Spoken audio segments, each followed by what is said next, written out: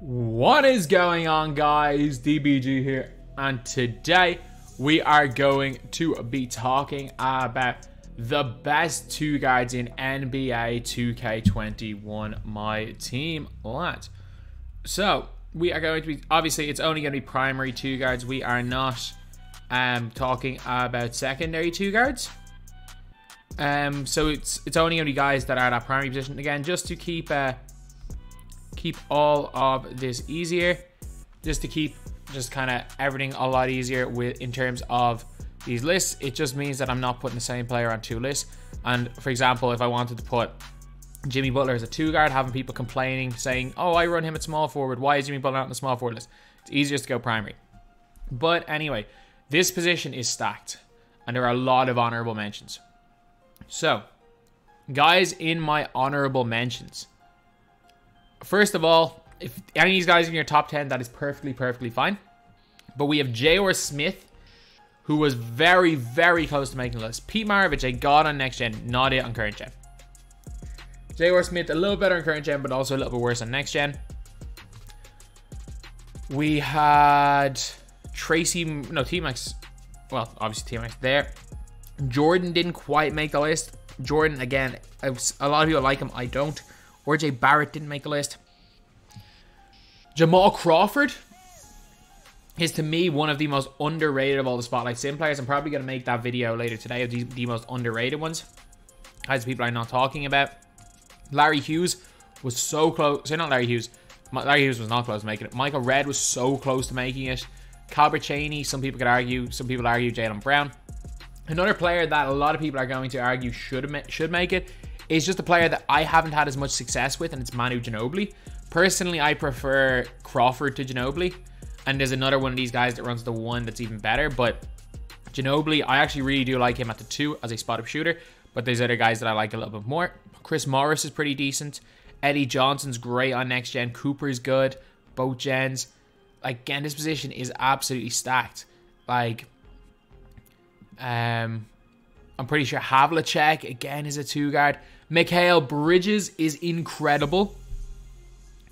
Just as for a 5K card, I'll probably make a video on him later. 95 speed, 95 acceleration, 94 3 ball, 90 driving, 98 lateral quickness, and 13.5 defensive badges. With base 80 and hot blinders. Lads, this position's stacked. That's all I'm going to say, is this position is stacked. Any of those guys can be in your top 10. But at number 10, we're going KPJ. Why do I have Kevin Porter Jr. over J.R. Smith? Don't ask me why. In terms of stats and badges wise, it should be almost identical. I think J.R. is even a little bit better than KPJ. But there's just something about Kevin Porter Jr. that makes him better. And again, you see it anytime most people use the Ruby. Anytime I see KPJ, I'm like, if I leave him open, someone's going to green him. It's J.R. base, but it's better than J.R. I don't know why. Like, I don't green that well with J.R. base. With J.R. Smith, but I green everything with Kevin Porter Jr. Is it placebo? Probably, but still. Again, nearly perfect stats-wise, fantastic badges-wise, half showtime, half range, half blinders. Man, him at that point guard position, or heck, even him at the 2, where he's equally as good. One of the best players, especially on next gen. Kevin Porter Jr. is going in here at number 10. And number 9, Steven Jackson. Give this guy gold showtime if you're on current gen. I mean, you don't even need gold showtime if you're on next gen. He's like 6'8", RJ Barrett. That's basically what you are getting with Steven Jackson. He's got 94 speed, 94 acceleration, 92 3 ball, 95 driving dunk, 92 lateral, 92 steal. He's also got decent rebounding, good speed with ball. And he's got Rudy base on very quick, bad behind the back, but he's got really great, obviously you can curry. His just overall movement is really good. And the thing is like, if you're looking for a cone, do I prefer this guy over like a Jimmy? Yeah, I do. It's just, again, from my experience. Do I prefer him over, for example, I will say is I prefer Mikal Bridges to Steven Jackson, but Mikal Bridges is not good on current gen at all. Like, base 80 is only a good next gen release, and blinders kind of ruins the card on current gen. Whereas Steven Jackson's really good on both gens. He's, again, really tall, gets boards, plays really good defense, and for me, is a no-brainer. No-brainer in this top 10 list. At number 8, we got Kawhi Leonard. And I know someone is going to go crazy. Just because people can be really comfortable with a card does not make him one of the best. The whole thing about cards in game is, I will always say this, if you play better with a player that I have 10 and a player that I have at number 1, it doesn't mean the guy at number 10 is better. It just means better, like, it's just a better card. It means it's better for you. Use whatever cards you feel comfortable with. For example, again, I don't like James Worthy. I prefer using Bam Adebayo. Is James Worthy better than Bam Adebayo? Is Bam Adebayo better than James Worthy? Of course not. It is just what I like to run. And that's the thing. Sometimes cards that aren't great, you can have a lot of success with. And Kawhi is okay. Like, he's got great lateral quickness, great speed, great acceleration. His defense is pretty good, and he gets really good defensive animations. Half showtime. He's got half steady / blinders. Problem is, if you're looking on next gen, he can't really move. Like, the Kawhi Leonard dribble style pushes that speed down to like 80 something when he has the ball in his hand. He's only got Ray Allen on quick, and in a land of releases on very quick, it's a fine but not like top tier release. And he's just a cone. He's just a cone. Like, if you're asking me who would I prefer, Kawhi Leonard or Steven Jackson, Kawhi by a little bit. Like, he has the problem of the Hall of Fame steady if you're on current gen. So if you don't green base every shot with him, you're going to really struggle to shoot with him. But it is one thing. On current gen, he gets the Kawhi defensive stance, which is really, really good. He does beat people up on defense, but I will say on next gen, that doesn't really matter too much. Like, again, on next gen, defense is more about the player, the individual player, as in like you personally, the player, rather than how your video game in-game players animations are, which is what the case is a lot more on current gen. So he has flaws. There are flaws to this card on both gens, so I gotta put him at number 8. Then at number 7, we got DeMar DeRozan. In my opinion, Trey Burke on quick, it's as good as Ray Allen on quick. It's not there. It's a tough one to say that it's like better, but they're both unbelievable releases. Half range extender. He's got a bunch of half defensive badges. 6'7" with a 6'9" wingspan. 94 speed, 94 acceleration, 95 3-ball, 99 mid-range, 93 lateral quickness, 98 driving dunk. He can curry. He's got shifty dribble style. Pro 1 behind the back. So obviously movement good, release really good, defense really good. Overall great card. At number 6, people are going to complain about this, but it's my list. Tyreke Evans. Tyreke Evans. He's my favorite. Of all the Spotlight Sim cards, he's my number 1. Sorry, outside of Bill Russell. Bill Russell's the best. Bill Russell's the best. Let's just forget. Like, it goes for me, Bill Russell, Tyreke Evans, Bam Adebayo. They are my number 1, 2, and 3 in these Spotlight Sims. And then maybe like Steven Jackson or something. But still, 97 speed, 97 acceleration. Look, 88 3-ball. But if you have like a D'Antoni, or you even have a Frank Vogel, he's got floor general Hall of Fame. So if you've got a 2-guard with Hall of Fame floor general, you've got Frank Vogel, that's +7. That pushes him up to a 95 3-ball. You even put a +3 3-point shoot, which doesn't cost that much onto him. You've got a 98 3-ball. So that 88 can very, very cheaply, it can very easily be pushed up to 98. That 88 +10 is almost nothing for 3-ball. Some of the other stats are tough to get up, like ball handle, but 3-pointer, I'm telling you, is so easy to get bumped up. Like, he's one of my favorite shooters in the game. He's at 97 speed, 97 acceleration, 90 driving dunk, 6'6" with almost max wingspan. 6'11", actually no, 6'11" is not almost max wingspan. It looks like max wingspan in game though. Super, super long wingspan. He's got 85 strength for a point guard, 93 lateral. He's got a bunch of good defensive badges. If you're looking at his badges, a clutch shooter, Deadeye, he doesn't have. Yeah, they kind of do matter, especially Deadeye. But again, it's kind of expensive. It doesn't really make much of a difference to me. Dude's got half blinders, half range extender, and he's also got the Pro 3 behind the back, quick dribble style, which I prefer to shifty. The best moving cross in the game. He's also got the Pro 2 escape, which is the curry. He's got very Kobe Bryant release on very quick, which again is a super nice release. And all around, just an incredible, incredible card in my team. So Tyreke Evans, get in here at number 6. At number 5, we got Tracy McGrady. T-Mac versus DeRozan.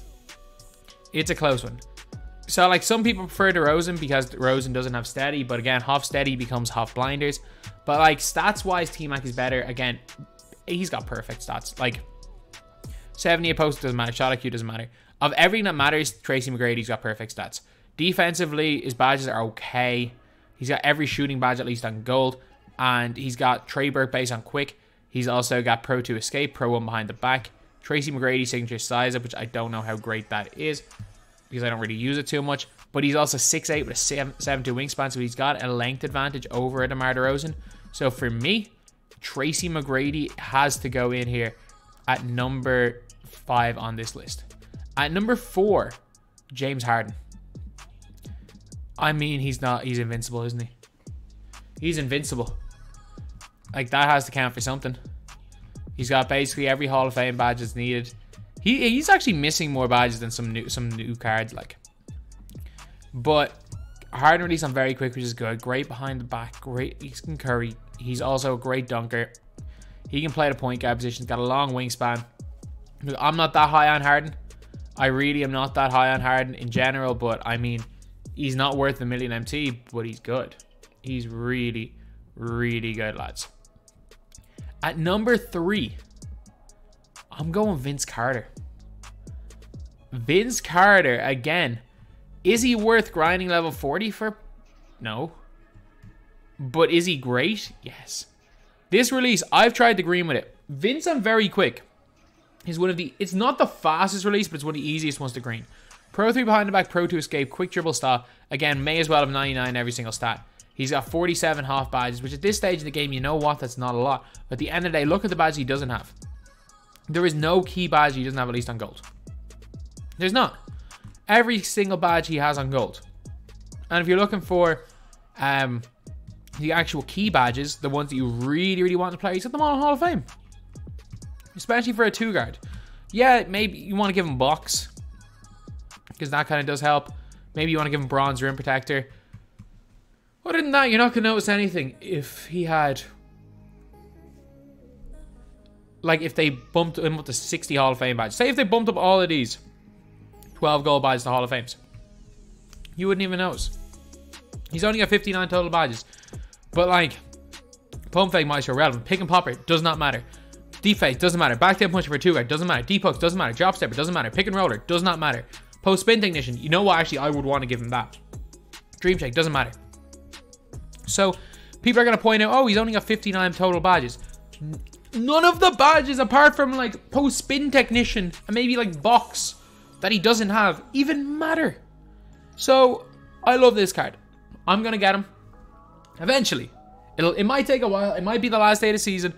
But I'm going to get him. Anyway, now on to number 2. Ray Allen. Ray Allen. Again, you're looking at his stats and you're like, these are near perfect. He's got half blinders and the Ray Allen base. He's only 6'5" with a 6'8" wingspan. He is the most dangerous player on next gen. Ray Allen on very quick, half blinders. Pro 2, not the best behind the back. He is the most dangerous 3 hunter on next gen. It's not even close. He is a guy that I would heavily consider bringing into my team. When he eventually, it's not if he drops under 100k, it's a when he drops under 100k. Like, I reckon if I put in Wiseman and Ray Allen into my team now, I'm good for the rest of the year. Like, I don't even need them because I've still got like Pokashevsky, but Ray Allen, lads, I'm telling you, if you're on current gen, he's all right. If you're on current gen, he's all right. If you are on next gen, this is the most dangerous player in the game. He's basically like taller Pete Maravich, but he's released on very quick and he dunks better and moves better and everything's better. God tier card. But at number 1, although I will say Ray Allen is better than this guy on next gen unless you put blinders on him, Kobe. 6'6", 6'11" wingspan, so it's the exact same as Tyreek Evans. I was about to say, did they just make Tyreek Evans and Kobe like basically clones of each other?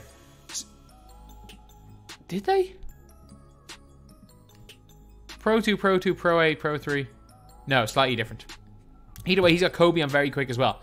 He is like a better Tyreek Evans. He's a 60 Hall of Fame badge, 99 every stat Tyreek Evans. He's incredible. I'm indifferent on Kobe on quick in that release. I like it, don't love it. His defense is... Look, it's mediocre. But... I'm telling you, dude's got every half badge of managed except blinders. So unbelievable on current gen. And then, if you had a half blinders badge, you paid for that token market update for the half blinders badge. He was absolutely incredible. He was absolutely incredible for that. So, or he will be incredible with that badge. Is he worth 4 million MT? Obviously not. Obviously not. Is he significantly better than Ray Allen on current gen? I mean, yeah, but on next gen, I might take Ray Allen over him. You could argue Vince is close to him on current gen. You could argue Ray Allen's better than him on next gen. Heck, he's one of the worst value cards in the game. Doesn't mean he's not the best 2 guard in the game. So anyway, that's the video. Thank you guys for watching. Please like, comment, and subscribe.